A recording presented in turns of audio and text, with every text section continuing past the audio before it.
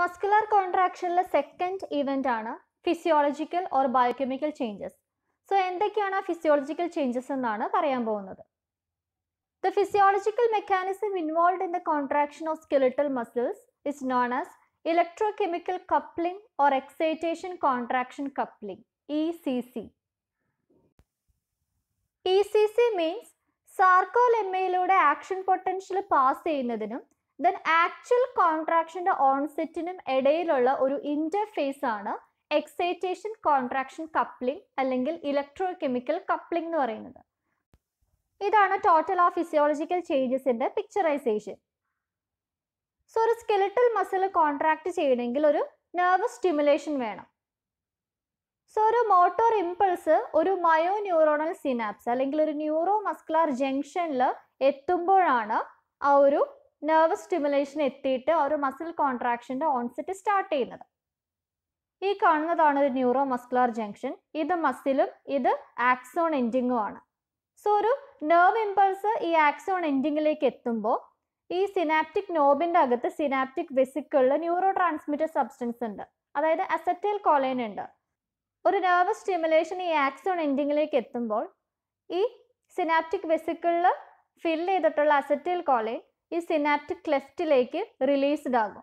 ഈ പിക്ചറിൽ കാണാം. ഈ വെസിക്കിളിൽ നിന്ന് സിനാപ്റ്റിക് വെസിക്കിളിൽ നിന്ന് ന്യൂറോ ട്രാൻസ്മിറ്റർ അതായത് അസറ്റൈൽ കോളൈൻ റിലീസ് ചെയ്യുന്നുണ്ട് സിനാപ്റ്റിക് ക്ലെഫ്റ്റിൽ. ഇങ്ങനെ റിലീസ് ചെയ്ത acetyl choline diffuses towards the muscle fiber and binds to specific receptor sites in the motor end plate region of sarcolemma. ഈ കാണുന്നത് സാർക്കോലെമ്മയാണ്.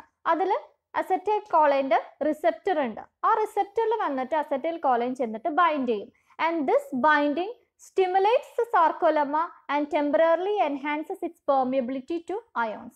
ഇങ്ങനെ അസറ്റൈൽ കോളൈൻ റിസെപ്റ്ററിൽ ഒന്ന് bind ചെയ്യുമ്പോഴാണ് ion channels open ചെയ്യും. Sodium and potassium ion channels. അങ്ങനെ muscle ഫൈബറിന്റെ അകത്തേക്ക് സോഡിയത്തിന്റെ influx ഉണ്ടാവും and there develops an end plate potential. ഇങ്ങനെ സോഡിയത്തിന്റെ ഹെവി ഇൻഫ്ലക്സ് നടന്നിട്ട് this leads to the postsynaptic depolarization of the sarcolemma and the generation of postsynaptic action potential at the motor end plate. ഇങ്ങനെ acetyl choline still ഈ റിസെപ്റ്ററിൽ വന്നിട്ട് bind ചെയ്തിരുന്നിട്ടുണ്ടെങ്കിൽ continuous stimulation നടക്കും. So അങ്ങനെ continuous ആയിട്ട്, അതായത് over stimulation prevent ചെയ്യാൻ വേണ്ടിയിട്ട് Colin esterase എന്ന് പറഞ്ഞിട്ട് ഒരു എൻസൈം വന്നിട്ട് അസറ്റൈൽ കോളൈനെ തിരിച്ച് ഹൈഡ്രോളൈസ് ചെയ്തിട്ട് കോളിനും എത്തനോയിക് ആസിഡുമായിട്ട് മാറ്റും. സോഡിയത്തിന്റെ ഇൻഫ്ലക്സ് കൊണ്ട് ഉണ്ടായിട്ടുള്ള എൻഡ് പ്ലേറ്റ് ആക്ഷൻ പൊട്ടൻഷ്യൽ എന്ന് പറയുന്നത് ഈ മസിൽ ഫൈബറിന്റെ അകത്തെല്ലാനും സ്പ്രെഡ് ചെയ്യും along the T tubules. ഈ കാണുന്നതാണ് T tubules. ഈ T tubules കൂടെ ഈ ഒരു end plate action potential spread ചെയ്യും. And this excites the whole set of fibrils and triggers muscular contraction by releasing calcium from sarcoplasmic reticulum and T tubules. ഇതാണ് T tubules, ഇതാണ് sarcoplasmic reticulum. ഇവരിൽ രണ്ടുപേരിലുമാണ് muscle ഫൈബറിന്റെ അകത്ത് calcium store ചെയ്ത് വെച്ചിട്ടുള്ളത്. So ഈ ഒരു end plate action potential spread ചെയ്യുമ്പോൾ ഉടനെ തന്നെ ഇവരിൽ നിന്ന് കാൽഷ്യത്തിന്റെ റിലീസ് നടക്കും. അങ്ങനെയാണ് മസ്കുലർ കോൺട്രാക്ഷൻ ട്രിഗർ ചെയ്യുന്നത്. സോ ഈ ഒരു പ്രോസസ് ഒക്കെ നടക്കുന്ന സമയത്ത് ഇലക്ട്രിക്കൽ ഇവന്റ്സ് ഓഫ് എക്സൈറ്റേഷനും, അതായത് എക്സൈറ്റേഷൻ നടക്കുമ്പോഴുള്ള ഇവന്റ്സും അൾട്രാ സ്ട്രക്ചറൽ ചേഞ്ചസ് നടക്കുമ്പോഴുള്ള ഇവന്റ്സും തമ്മിൽ കപ്പിൾ ചെയ്യും മസ്കുലർ കോൺട്രാക്ഷൻ നടക്കാൻ വേണ്ടിയിട്ട്. And this is called excitation contraction coupling. അങ്ങനെ ഒരു പ്രാവശ്യം ഈ end plate action potential pass ചെയ്ത് കഴിയുമ്പോൾ the motor end plate rapidly returns to its resting state. ഒരു റെസ്റ്റിംഗ് മസിൽ എടുക്കുകയാണെങ്കിൽ റെസ്റ്റിംഗ് മസിൽസിന്റെ സാർക്കോമിയേഴ്സിൽ ATP മഗ്നീഷ്യം അയോൺസും ഹൈ ലെവൽസിലായിരിക്കും ഉണ്ടാവുന്നത്. But only very low levels of calcium ions. So low levels of calcium ions ഉള്ള കണ്ടീഷൻസിൽ actin filament of പൊസിഷനിലായിരിക്കും ഉണ്ടാവുന്നത്. So ഈ actin ഫിലമെന്റിന്റെ മൈസിൻ binding sites ട്രോപ്പോമൈസിൻ block ചെയ്തേക്കായിരിക്കും. ഒരു resting muscle stimulated ആകുമ്പോൾ, ഒരു nerve impulse വന്ന് stimulated ആകുമ്പോൾ ഈ ഡീപോളറൈസേഷൻ സ്പ്രെഡ് ചെയ്യും T ട്യൂബ്യൂൾസിലേക്കും സാർക്കോപ്ലാസ്മിക് റെറ്റിക്കുലത്തിലേക്കും. അങ്ങനെ ഇവരിൽ സ്റ്റോർ ചെയ്ത് വെച്ചിട്ടുള്ള calcium would be released from T tubules and sarcoplasmic reticulum to the sarcoplasm. ഇങ്ങനെ കാൽഷ്യം അയൺ കോൺസെൻട്രേഷൻ സാർക്കോപ്ലാസത്തിൽ കൂടിയിട്ടാണ് it initiates muscular contraction. So muscular കോൺട്രാക്ഷന്റെ സമയത്ത് സാർക്കോപ്ലാസത്തിൽ നിന്ന് കാൽഷ്യം അയോൺസ് മയോഫിലമെന്റ്സിലേക്ക് ഡിഫ്യൂസ് ചെയ്യും. ദെൻ കാൽഷ്യം മയോഫിലമെന്റ്സിൽ എത്തിയതിനു ശേഷം it will bind on to troponin C. Calcium troponin C ആയിട്ട് bind ചെയ്തിട്ട് troponin C calcium complex troponin I ആയിട്ട് interact ചെയ്യും. ട്രോപ്പോണിൻ ഐ അവിടെ മയോഫിലമെന്റ്സിന് ഇൻഹിബിറ്റ് ചെയ്ത് വെച്ചിരിക്കുകയായിരിക്കും. സോ കാൽഷ്യം ആണ് ഈ ഒരു ഇൻഹിബിഷൻ റിമൂവ് ചെയ്യുന്നത്. And this causes conformational changes and also reverses the inhibitory influence of the troponin system on actin-myosin interaction.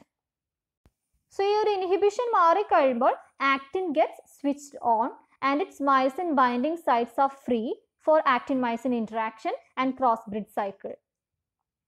So, ഇവിടെ actin switch on ആവുകയും സാർക്കോപ്ലാസത്തിൽ കാൽഷ്യത്തിന്റെ എമൗണ്ട് കൂടുകയും ചെയ്യുമ്പോഴാണ് മയോസിന്റെ ATPase ആക്ടിവിറ്റി സ്റ്റിമുലേറ്റഡ് ആകുന്നത്.